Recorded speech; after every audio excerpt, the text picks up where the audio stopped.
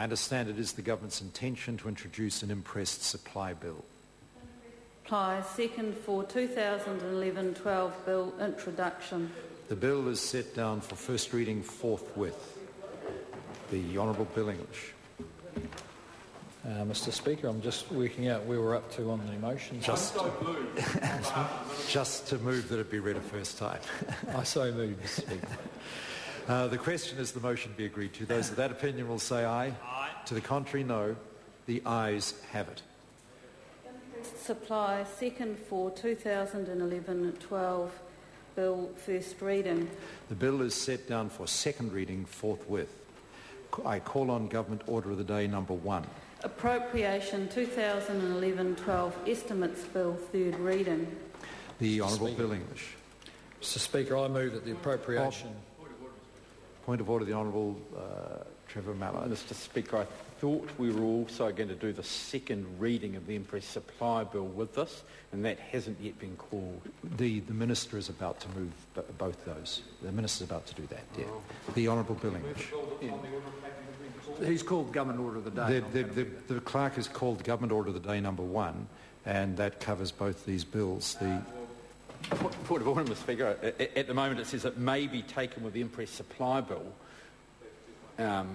It doesn't have to be, and I would have thought for a bill to have a reading it must be called. The bill was set down, I just a moment ago set the bill down for second reading forthwith, and that's why the Minister is now about to move that both bills be read a second time. The Honourable Bill English. Mr Will. Mr Speaker, I move that the Appropriation 2011-12 Estimates Bill be now read a third time, and the Imprest Supply second for 2011-12 Bill be now read a second time. The Honourable Bill English.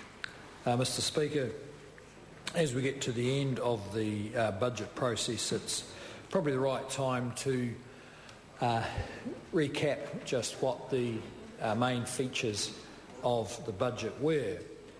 Although so much has happened in an economic sense, both positive and negative, since late May, that one could be forgiven for thinking because circumstances have moved on, maybe the debate should move on. But in fact, a feature of this budget is that it continues the considered and consistent decisions that the government has been making since it came to office in 2008, with a couple of particular objectives in mind. One has been to protect the vulnerable through tough times, and that has included, over recent budgets, the government continuing to spend to maintain and grow public services, to maintain and grow income support to those who rely on it. And a second objective, which has been to lay the platform for undoing the imbalances that built up through the first decade of the century, and laying the platform for higher incomes and more jobs for New Zealanders through a better performing economy over the next 10 years. And those decisions have taken account of the way in which the world has changed, even since the middle of 2008. And if I can just remark on that in passing, Mr Speaker, we will continue to see, in my view, episodes of volatility, concern and occasionally crisis in international markets, and that's driven by the fact that there's a pretty fundamentally simple issue underlying the pressures that we are seeing. Certainly through the last decade and years previous to that, many developed countries have built up large amounts of debt. The crisis of 2008 shifted a lot of that debt from the private sector to government balance sheets, but it continues to grow. And as long as that debt continues to grow, it's going to continue to cause disruption, because the only way to deal with debt is write it off or pay it off, and neither of those things are happening at the moment. Even then, as governments get on top of this fast rising debt, they're then going to have to try and get it down from dangerously high levels, and that is just as politically difficult, maybe even more so, than trying to stop it rising, because at least when debt is rising, the public can understand with some alarm, the public can see that with some alarm and can understand the need for action. And so, Mr Speaker, the government has always taken a longer-term view of these risks. The fact that the crisis of 2008 appeared receded in its immediacy into 2009 and certainly by 2010 did not mean that the fundamental imbalances had been dealt with, and that's what we have taken account of in Budget 2011.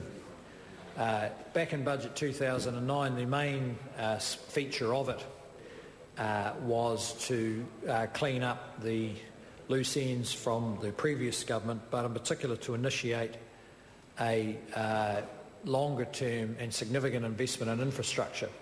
The previous government had begun that process, but the government in that budget set out productive infrastructure as one of the fundamental building blocks of a productive economy, and I'm pleased to say that 2 years on, that program is well underway, adequately funded, well understood, and we're getting very good value for money from an infrastructure industry that understands that because it can see the government program can invest appropriately and has 6, 7, 8 years of work ahead of it. In Budget 2010, the main focus was the tax switch. We took the opportunity, probably a unique opportunity presented in 2010, to shift the balance of the longer-term incentives in this economy in a way which many advisors have advised over the years, but the opportunity had never quite arisen.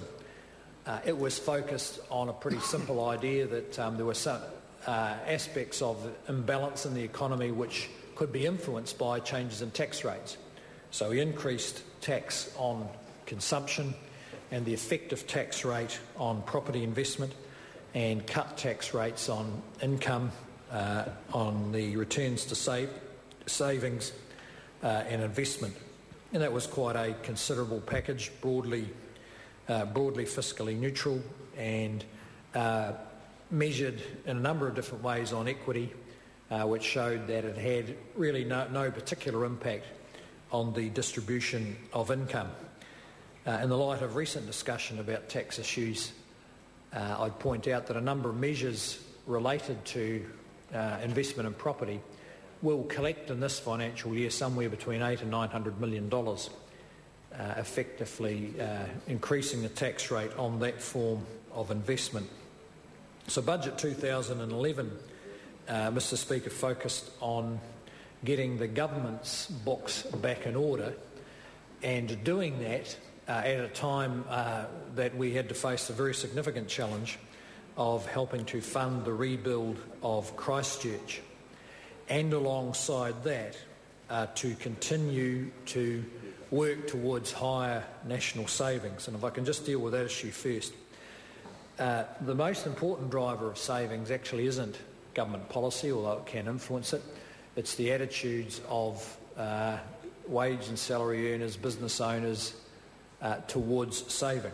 And there's no doubt that the global financial crisis sent an unambiguous signal to New Zealanders that more debt is not a good thing. It makes your country and your household and your business vulnerable, and more savings would be a good thing. In fact, one of the reasons that growth in this economy over the last year or so has been lower has been because people have taken that message to heart more than we might have expected and are saving more. Just an indication of that change in 2011. New Zealanders spent about $1.11 for every dollar that they earned. This year it may well reach 99 cents, that New Zealand households spend 99 cents for every dollar that they earn, and therefore have a positive savings rate for the first time in about 20 years. Mr Speaker, this budget also includes essentially the pre-funding of the Christchurch rebuild. It was the government's view that it was vital. There was no question over the government's willingness or ability to make its contribution to the Christchurch rebuild. as those who have been close to the process will know, there has been question marks over the willingness and ability of other payers to fund that rebuild. In one case, the AMI insurance company. So this budget allowed for the fact, demonstrates that the government has effectively borrowed its share, around 5.5 billion out of a total cost, a total cost of 8.9 billion, about 5.5 billion that needed to be borrowed in addition to EQC funding, and that has been ring-fenced as the recovery fund, and we will account for that money as we go, but there's no doubt of the government's commitment to it. And of course this budget also shows the continued fiscal consolidation the government has gone through in a considered and consistent fashion, with a strong focus on maintaining public services but reducing the costs of providing those public services. And I must compliment the public service on the way it has adapted to a dramatically changed world, not just a change of government, but a change in revenue expectations, and the leadership of the public service is getting to grips with that, and some of them have done a very good job of taking a longer-term view of how to invest in their people and their technology and new models for service, so that they continue to do what they most want to do, which is, in a professional and competent manner, provide excellent public services to New Zealanders.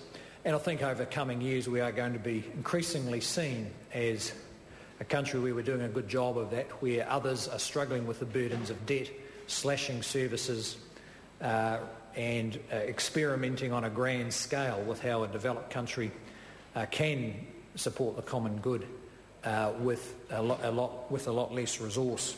We will learn from those experiments, but the government is not following a radical path in this respect. It's working with the public service to make improvements over time. So, Mr. Speaker, I commend the Budget 2011 to the House. It's been the appropriate budget for the times and has continued a process of balanced and considered judgments from the John Key-led national government that are enabling New Zealand to build on the strengths that it has, to build on the resilience many New Zealanders have shown through these difficult recessionary times and the now unpredictable environment for economic growth. And we have in that respect come through in pretty good shape, and we expect that we will be able to lift incomes and provide more jobs. The question is that the motion be agreed to. Mr. Speaker. Honourable Trevor Mallard. Mr. Speaker, I deal first of all with the Imprest supply second for 2011-12 bill and say that really there appears to be nothing